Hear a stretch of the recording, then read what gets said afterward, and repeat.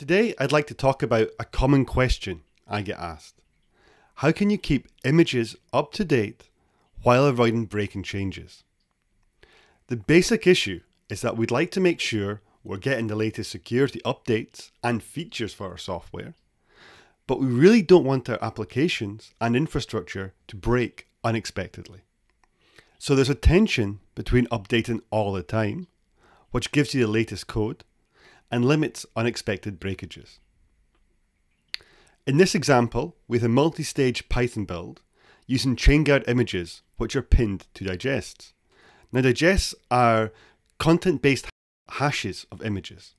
So if you reference an image by digest, you will always get exactly the same image every time. Now, this is fantastic for reproducibility. As I know, if anybody uses this Docker file, they will get exactly the same images that I was using.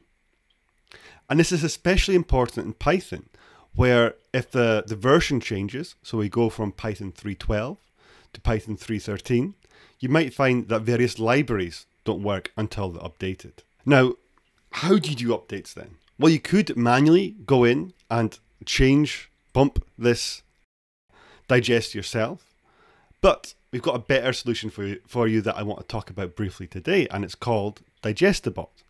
Digestabot is a GitHub action that can be set to run on a cron job and will open a PR when it detects there's a newer version of the image available. You can then test the image to make sure it works with your application before merging the PR.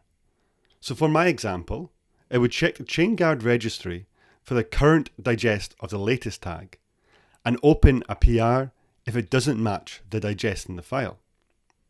We use digestabot internally at Chainguard, and this pattern nicely balances the tension between keeping images up to date and vulnerability free with the need to test and verify changes before shipping to production. So please try it out and let me know if you have any questions.